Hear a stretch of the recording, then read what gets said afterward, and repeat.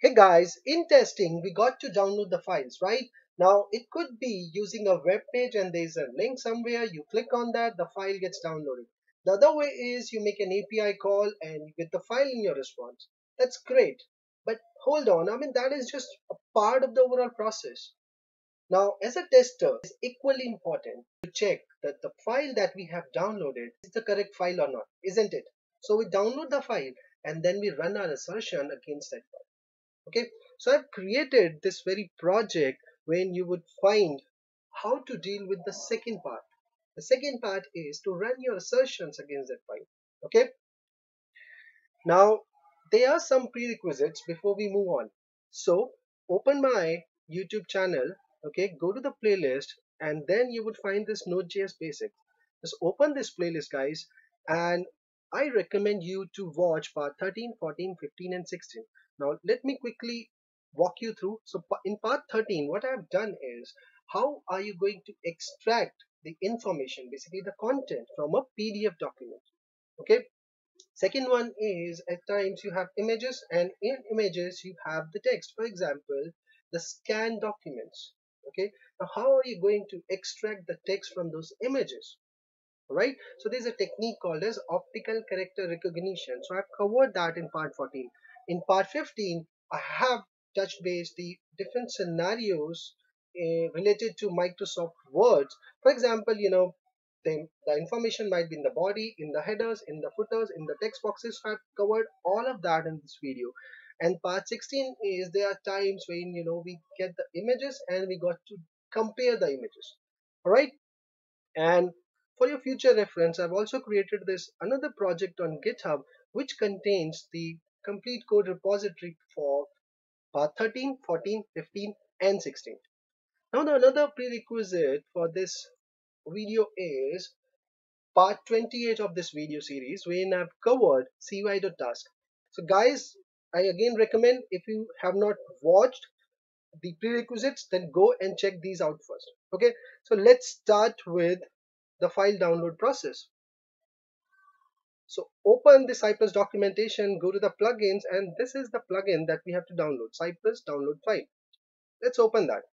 So the first step is we have to add this module to our project, and for that we just have to execute this command npm install cypress-download file. So open the terminal and execute this command. Okay, I've already done that, and hence I see this entry in package.json. Now the next step is in Cypress support command.js.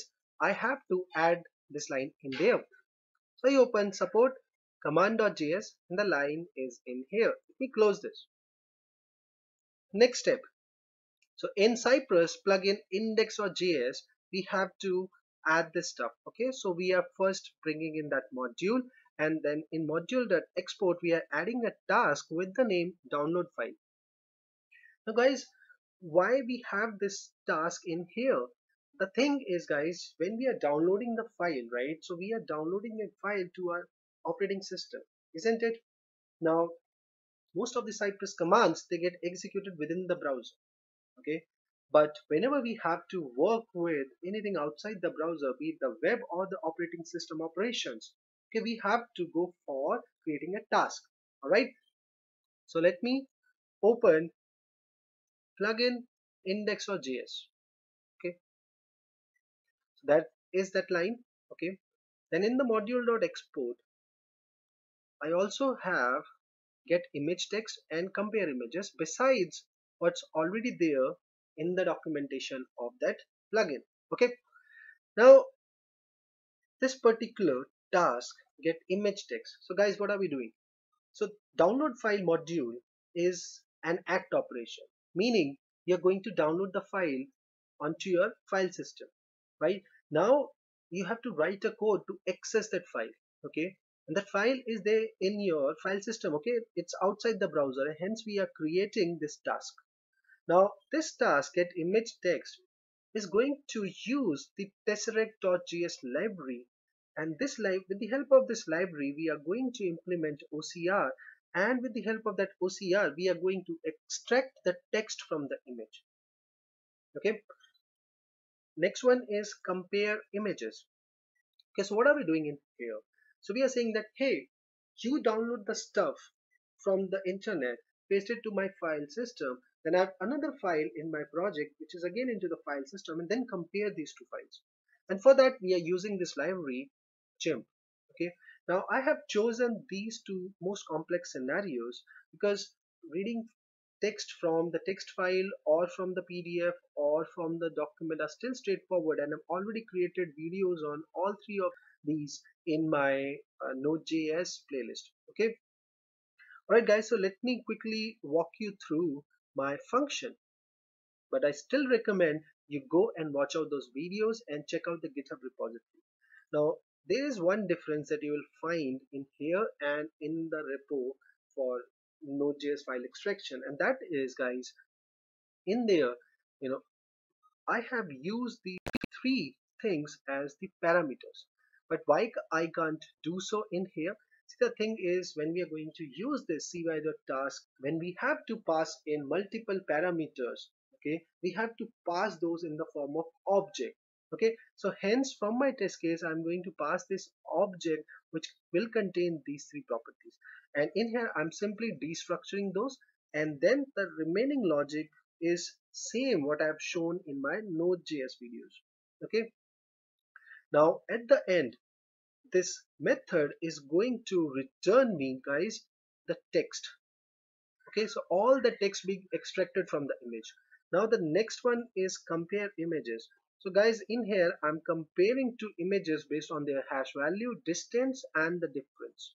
Okay, and at the end I'm returning this boolean value. So if the file 1 is matching with file 2, we say, okay, hey, they are the same file. Though remember, they are two separate files on the physical machine. Okay, but their content is matching, and hence we say, hey, these are same files. Okay, if the content is not matching, we return false. All right, okay guys, so there is still one more big problem in here. Now the problem is, so we say cy.download file. Okay, and when we do that manually, what happens is the file starts downloading. It takes some time before it's downloaded fully.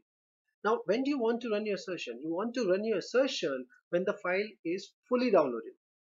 Now good news is, guys, the module or the package that we are using to download the file takes care of that. So let me show you. So I open node modules and Cypress dash download file, and in here you have this lib module, and in that you have this add plugin. Okay guys, so in this add plugin, the most important line for us is this. Okay, so before this function would return anything, okay, it is ensuring that the file is downloaded completely to your file system using this sync method.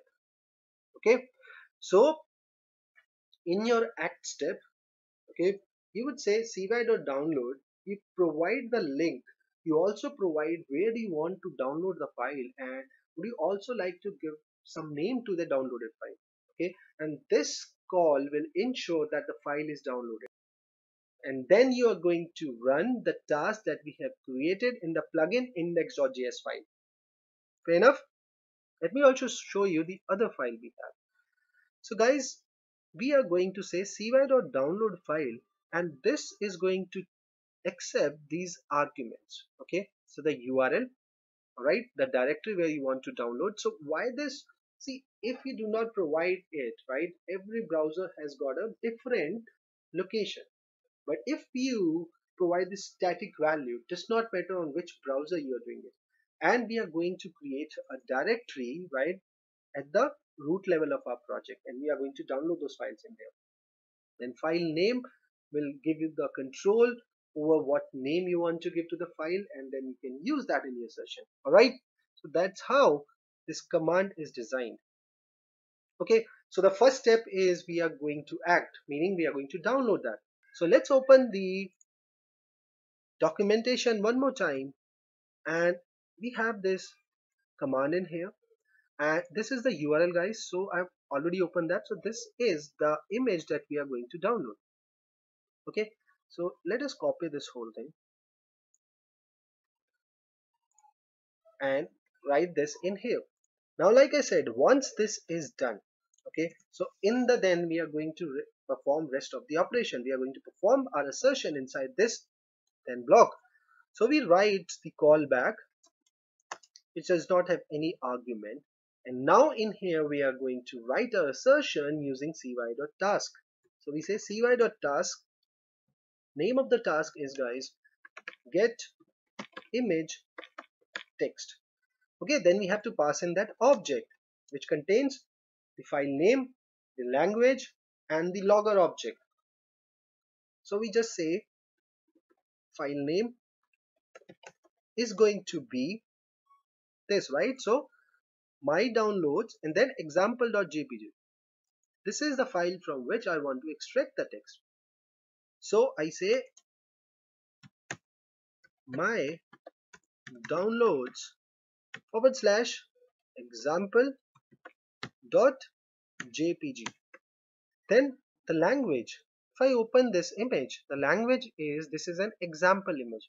So guys, this is the copy of the image that I have stored at the root of our project. Okay, so it contains, this is an example image, so it is in English. So I say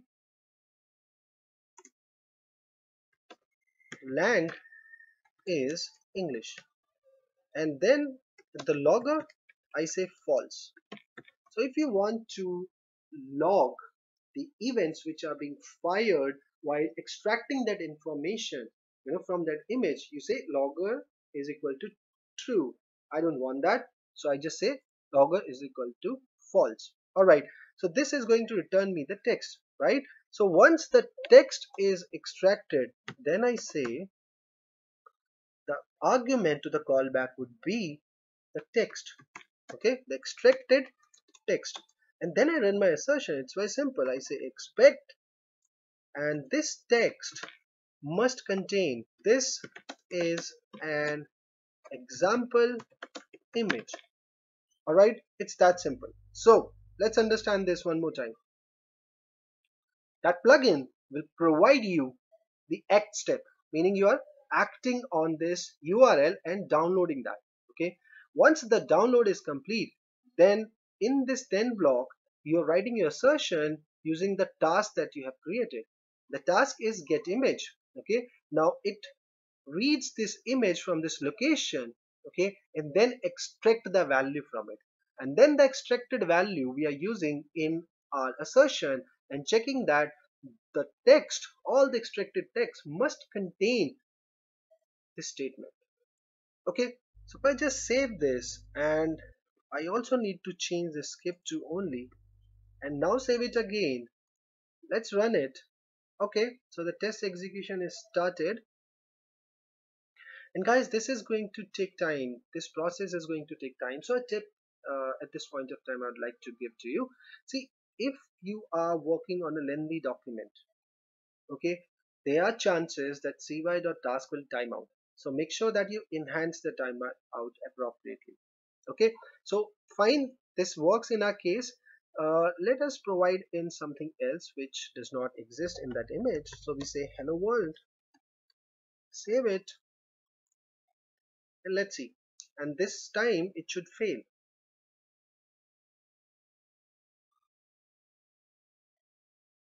Okay, so this is fail because hello world does not exist in the extracted text. Great guys, so let us set this to skip and move on to our next case when we are checking the complete image this time. Okay, so the act step will remain the same, and then we have this then block, and in here again the logic is very much same. So you say cy.task, okay, and this time you say compare images. And guys, one more thing, so you see the my downloads folder is now created, and underneath that you have this example. So let us delete this and continue with writing a case.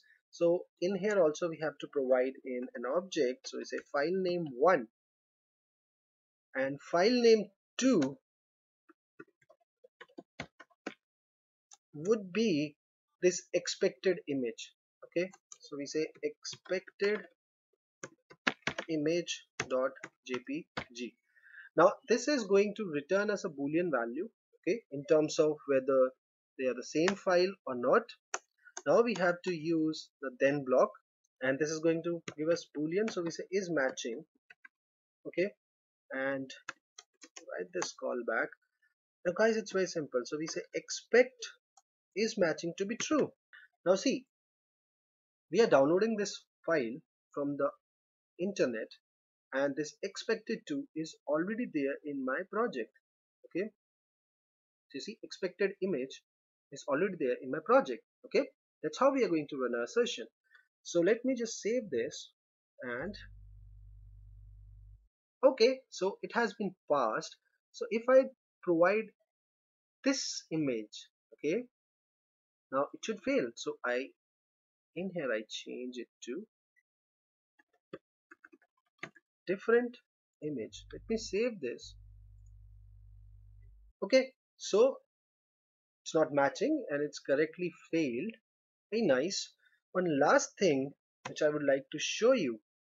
So guys, every time you run this solution, you have to ensure that the previously downloaded files are deleted. Alright, and already covered that in my Mocha sum report. So you just have to write one more script like so. You say if this folder exists, then remove this recursively. Okay, so I hope you like this. Thank you so much.